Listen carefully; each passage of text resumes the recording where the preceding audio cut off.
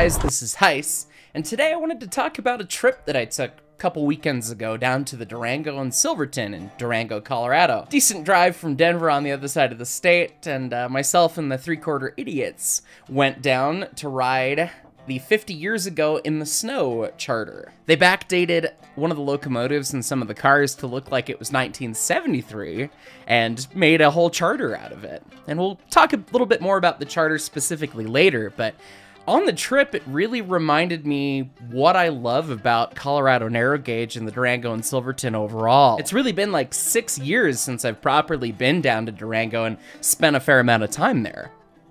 And getting to be around the roundhouse, seeing all the locomotives, having multiple engines hot, and everything that they did throughout the charter really reminded me why I love Colorado narrow gauge.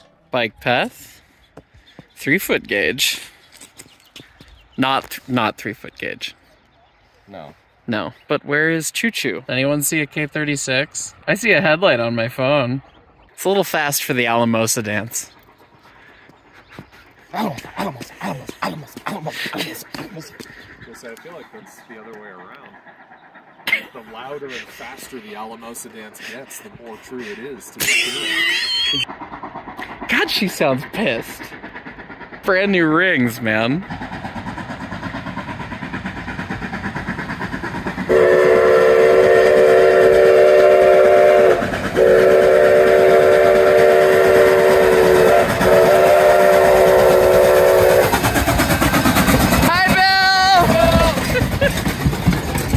So for the uninitiated, the Durango and Silverton's a 45-mile chunk of the original Denver and Rio Grande Western. Locomotives 491 and 346 that we have at the Colorado Railroad Museum that I deal with all the time would have run at least to Durango, 346 maybe up to Silverton. But it's an original portion of the right-of-way that was built in the early 1880s, I believe completed 1882. You can fact check me in the comments. And it is some of the prettiest territory out there. The railroad starts out of Durango, which was one of the bigger towns on the railroad. There's a big roundhouse, lots of facilities and everything. And as such, the town's pretty big too. There's still a college and all sorts of snow sports and other things that go on down there as well beyond the train. So it's a decent place for the railroad to live back then and in the modern day, which really helps the DNS be a success. The first chunk of the alignment is running through town and out of town and has a lot of neat things that I got to learn and nerd out about as far as grade crossings and fun stuff like that. Once you get through town, you start running through the valley, kind of high speed, 20, 25 mile an hour, high speed for narrow gauge. Getting up to the point where the railroad starts to wander up the Animas River Canyon. And when it starts getting up in the canyon is when the scenery just becomes incredible. I mean, I'm sure every video that's been done on the Durango and Silverton has this shot of the High Line. I mean, the High Line is like picturesque. I mean, it's as picturesque as anything out there. It's probably the best piece of narrow gauge scenery that I'm aware of, at least, that I've seen. It's kind of incredible.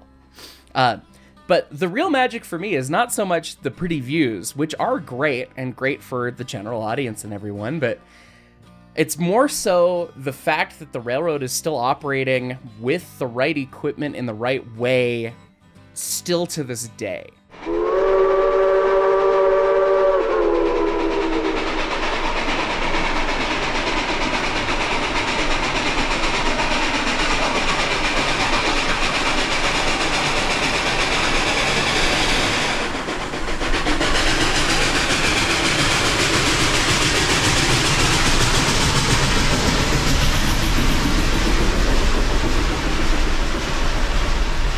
Part of the charter, they had a nighttime photo shoot at the roundhouse. The 476 was hot, so was the 481, and they had other engines staged around and lights, and being out in the freezing cold at night was a bit of a challenge, but really fun. And the magic of seeing multiple engines hot at the Durango roundhouse, where all three of my engines would have been at some point, 346, the 20, the 491, all of my touchstones with steam railroading, have all spent time in that roundhouse at some time or another. And to see their sisters and cousins and everybody in that roundhouse under steam at night is just magic. The roundhouse isn't original, at least not most of it. It burnt down in the 1980s sometime and got rebuilt. But It's been rebuilt to the same pattern, and it looks and fits the bill. When you walk into the roundhouse and you look up, you can't see the ceiling. The ceiling is just pitch black from all of the smoke from over the years. It's just a really, really cool environment, and it was a great environment to get to work in. I spent a couple weeks there in 2016 evaluating the 493 back another life ago. But the shop's really cool, and it's historic, and was a big important point for the Rio Grande, and it still is for the Durango and Silverton.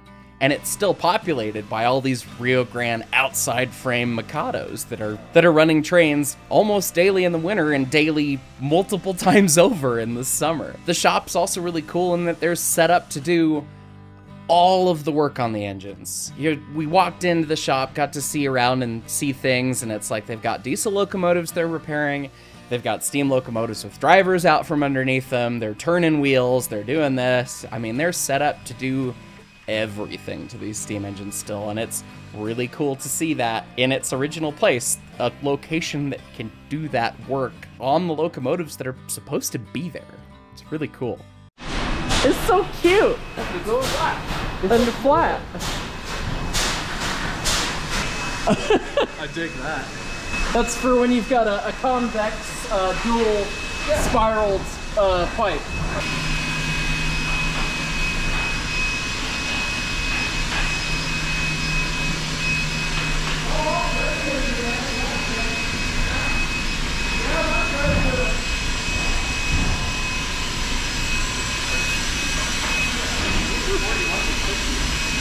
It's so strange.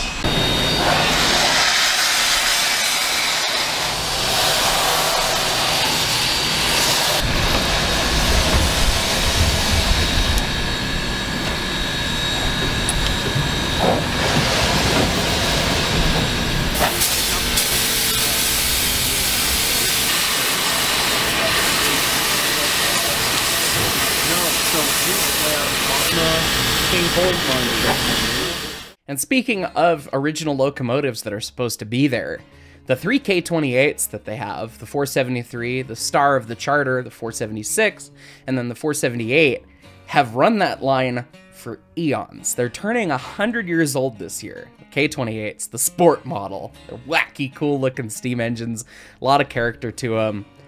They have run that branch forever. Back in the 1950s, 1960s, when the Rio Grande started operating it as a tourist train, as well as carrying freight between Durango and Silverton, the K28s were the ones to do it. And so the 28s have been running this line and ran the line under the Denver and Rio Grande until 1980.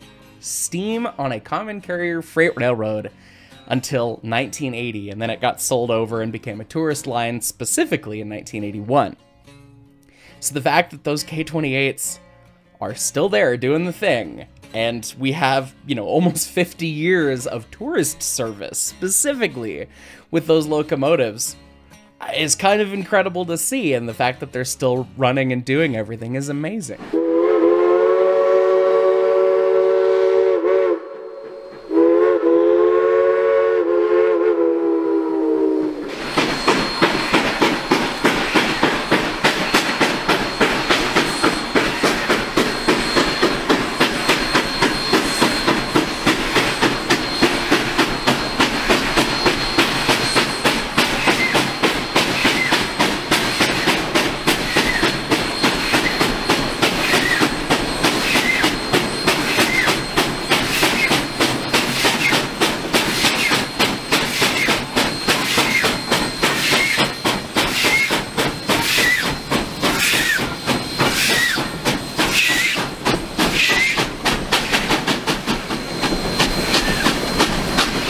The line didn't originally see K36s and K37s. It wasn't quite set up for it with the bridge restrictions and things like that.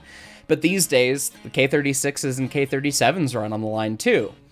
And there's something magical about knowing that all these rails are home rails for these locomotives, whether it's Durango and up to Rockwood, which is as far as the 36s or 37s would run, or all the way to Silverton with the K28s.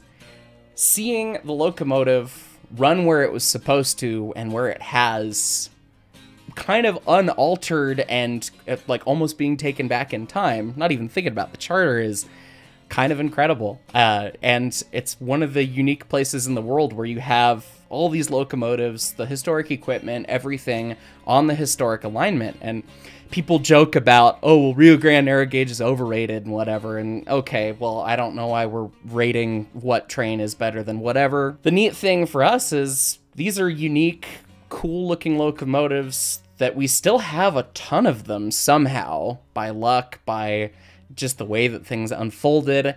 And a lot of them are still running where they did. There's some railroads that don't have any steam that got saved. There's some railroads that cut up all the big, important, fancy steam locomotives they had. New York Central Hudsons are gone. The New Haven doesn't have any steam locomotives left. We have over 20 Rio Grande Mikados left, and they had 45 of them. We have 9 of the 10 K36s, 8 of the 10 K37s, and of the K36s, all but one of them run? I mean, it's kind of a marvel of preservation, and getting to know and see these engines where they were supposed to be still to this day is, there's some air of magic to it.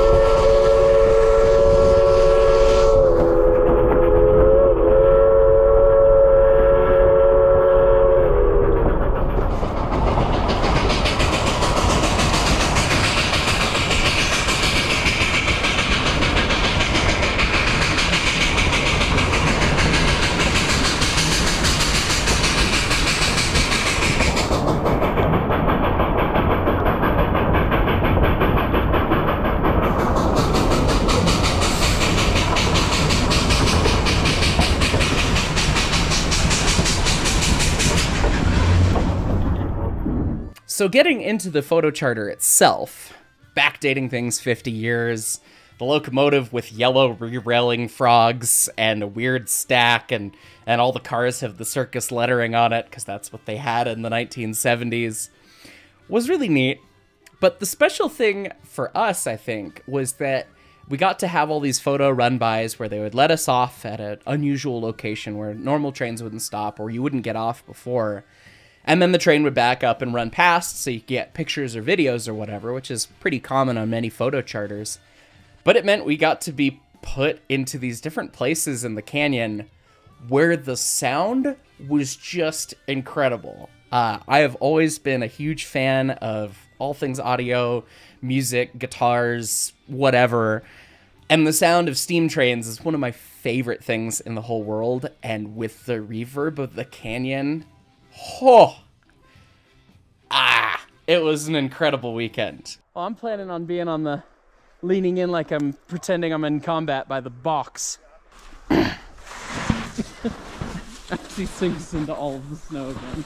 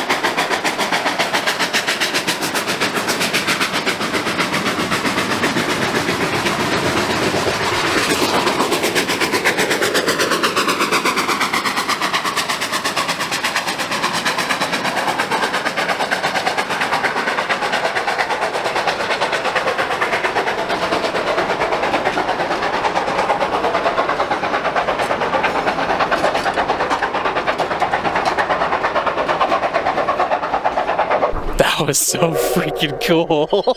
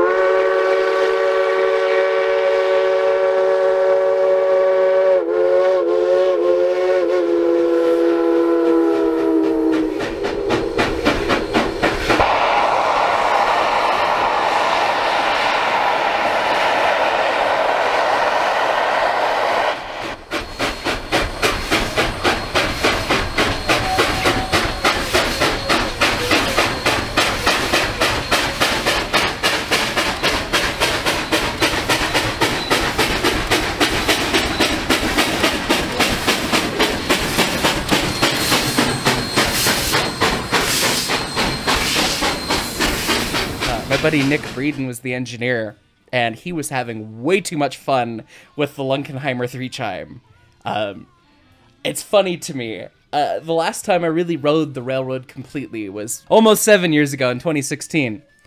And I rode behind Nick on one of his student engineer trips.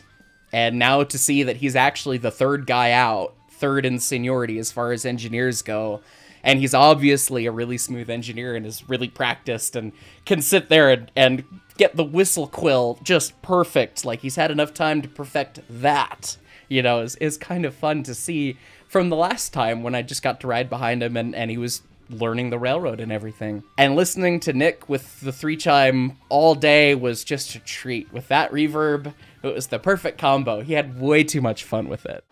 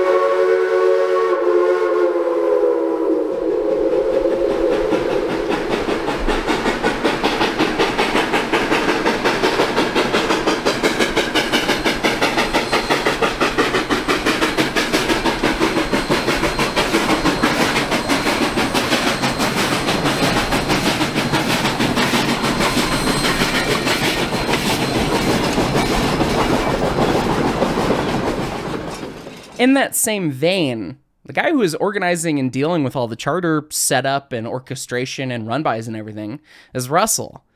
And last time I was down there, Russell's brakeman and was just kind of doing it over the summer, you know, in between college and stuff. And now this is his full-time gig, and it was like, oh, this guy knows what he's doing. He's putting on a really good show and orchestrating things really well. It was a wonderful charter, wonderful event. And it was really cool to see someone like step into their own and own this sort of role in a new way, which I hadn't even thought about really before because it had been so long since I'd been down there. And of course, it was also funny to watch him eat it and fall in the snow. He told me if it didn't end up on YouTube, he would be mad. So, hi, Russell. Shots like that either look really cool or really dumb. Hopefully, it'll be really cool. How wide is that lens? Very. Oh, God. Like it just caught you falling entirely. Yes. Nice job, Dylan. The rod's just gonna come by and bam! It has been in danger of that many a time. It is, maybe it's around railhead height. It's fine. I own 4 of those because I've been worried about destroying them several times. So if I do lose one, it's not the end of the world.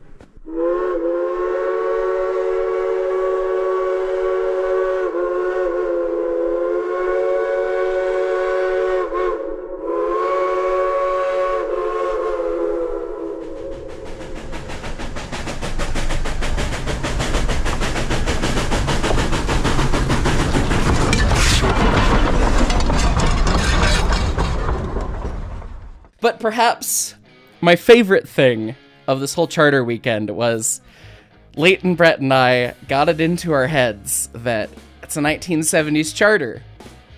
So we might as well look like we're from the 1970s. And so Leighton looked like his best used car salesman. Brett tried to do his best C.W. McCall, and I tried to do my best hippie guitar player, man. We got a few strange looks. Some people didn't get it, some people did. And finally, at the end of the day, at the end of the charter, they called us up to be in the crew shot because we were just too extra. Oh, and Big Deal joined us in on the fun jokes, so if you've seen his YouTube videos, which are wonderful, by the way, he got in on the fun, too. Kind of being a Lieutenant Dan-esque kind of character. But we had so much fun that whole weekend. You guys smell that? It smells like... Ah! So this is Round Hill. You can tell that by the way that it is, because it round. You see where Choo Choo used to be is little mound right there, and then Choo Choo go very straight for a very long time that way with narrow gauge and confuse everyone. What was once the longest straight piece of track in the world. And it is parched, and your life becomes weathered and dull. What? Who are these people? Who are these people? So this railroad right here, this is Alamosa to Antonito, and you'll recognize that bridge up ahead from that video in which a K-36 kills a cow. It's on YouTube. Look it up. You know. If you know, you know. It is 6:51 in the morning. It feels like it's too early. So early that we've transformed. It's 50 years too early. It's 50 years too early. Right on. What year is it? What year is it? What year is it, man? What year is it, man? What year is What it, year man? is it? What year is it, man? I've had a realization that when I stare down at my pants, the Bee Gees starts playing. See? Nothing. Yeah, see? I'm here to put you in a used Cadillac. Yes, you are.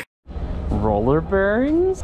I just like the circus train font. But I want to watch the engine get put on the train. Well, we can at least put our shit down. That's true. That is true. We can mark our territory. Point. Well, I went to grad school. Look at you. Luggage rack. We pull this for the restroom, right? Yes. Yeah. Open the door. I need to pee. 50 now. Who in the blazes pulled that emergency brake? You guys look cool. Ready for Dude, the we're so ready. It's still so weird to hear a spitter valve in Durango. Oh yeah. Lieutenant Dan. Lieutenant Dan. You've joined. Lieutenant Dan's here. I have legs. You do. They work. Bell bottoms on those legs. Well done, sir. Yeah, no. Like I said, I put this on and I'm like, what the hell changed? Nothing's changed except the bell bottoms. I look literally the same. Bell bottoms aren't a bad look for you. I'm not gonna lie. God. I walked into the depot this morning and had the same thing. It's like, oh. The suit is a little out of place, but otherwise we really don't look that out of character.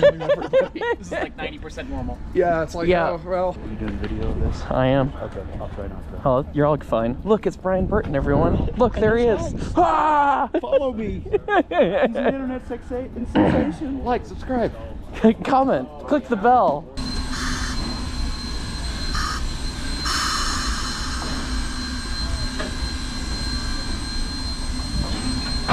Can I offer you a lime in this trying time, sir?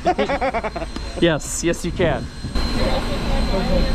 Can I offer this to you as a totem? What am I supposed to do with this? Well, I don't know, fill it and hand it back to the collector. What do you want filled with? You know what I want. I've also got more pairs of stupid glasses if you want to buy them. I'm glad. He's prepared. But where does the coal go? Damn! It's clean! Yeah! Look at all the clean! Yeah! Oh, nice. Yeah! Yeah! It is cold. One quick run by of the Choo Choo. K-28s. Diamond stack. It's a vibe. Oh, gracious.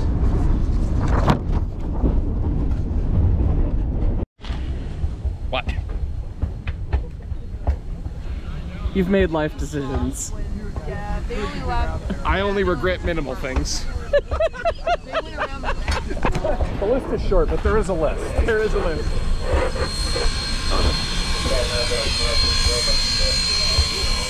There goes a K-28. But none of them involved the 1968 Cadillac Eldorado. I could put you in today.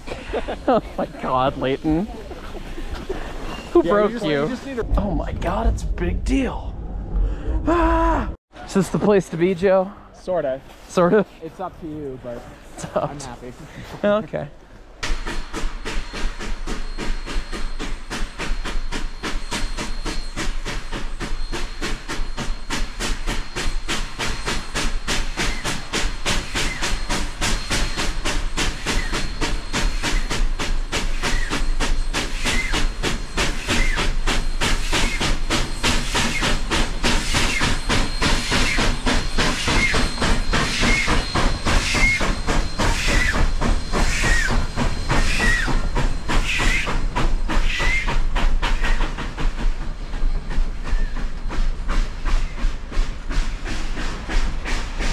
You can see in the wild.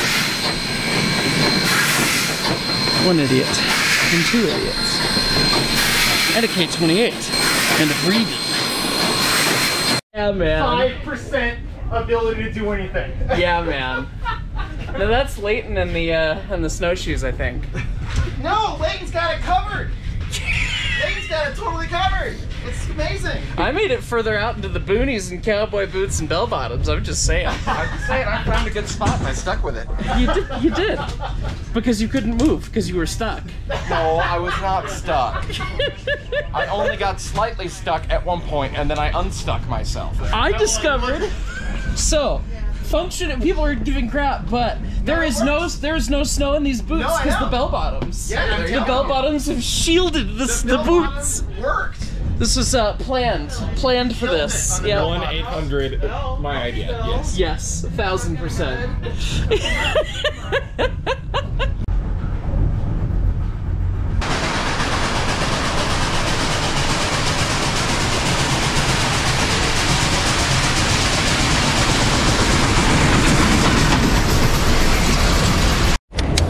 Zeppelin, yeah. Yeah, man. Rock and roll, man. Yeah, man. My photographer level has increased. You could choose to be a part of the line, or the tree line. Or hide up a tree. Or hide up a tree. It's fine. It's fine. Experience get. Experience, achievement get. Achievement.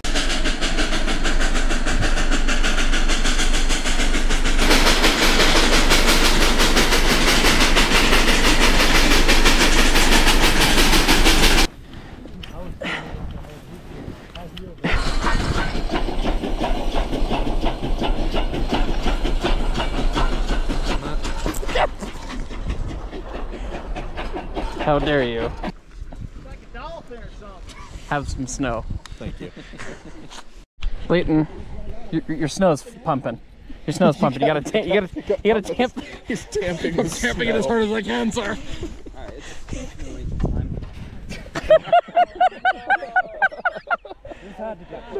Somebody had to. Yeah. Perfect. No, but now there's a snow angel next to the shot. We call this walking through the train ASMR. Here's Leighton's backside, ASMR. Yeah. Look at the backside of corduroy. There's rocks on one side and not rocks on the other side too. This is quite the development. Guys, what happened? It's just there's no one else on the train. We got lazy. Hey, did you bring enough body bags? Shh.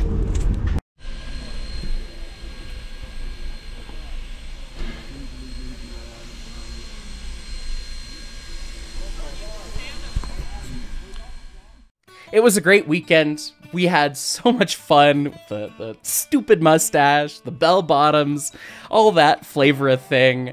Listening to steam work the way that it used to do and has for 100+ years in that same location. The original Rio Grande locomotives and cars and everything, with great friends all across the board. We had so much fun. It was such a great adventure, and that's really what railroading and this sort of thing boils down to for me, and makes it important for me, is having fun with the people that are so invested in this thing. Brett, Leighton, and I are all in preservation, working at the Railroad Museum as volunteers or staff or whatever. We're all here to try and continue the preservation of all the Rio Grande equipment, and getting to go see it in the wild, all set up, backdated, and all this stuff was a lot of fun. And it's really important, because having a good time and posting with your friends is a really important thing and really fulfilling. When I was a little kid, my granddad, who I call Choo Choo Bob, who got me into all this train stuff in the first place, always would tell me stories about the Rio Grande narrow gauge, and he would tell me stories of the Cumbres and Toltec and the Durango and Silverton, and how we were going to get to go out there and go ride the trains and experience this stuff together. And unfortunately, he passed away from lung cancer when I was 9 years old, so we never got a chance to do that. And so for me, finding my idiots, my beautiful idiots, and Brett and Leighton and all the other friends that came with us and were on the charter, getting to experience the Colorado narrow gauge, the Rio Grande equipment, in the place that it has been for so long is just magic, fulfilling, and completely wonderful. And that's why places like the Durango and Silverton are just absolute treasures. So if you haven't checked them out yet, you should probably go check them out. Thanks for watching.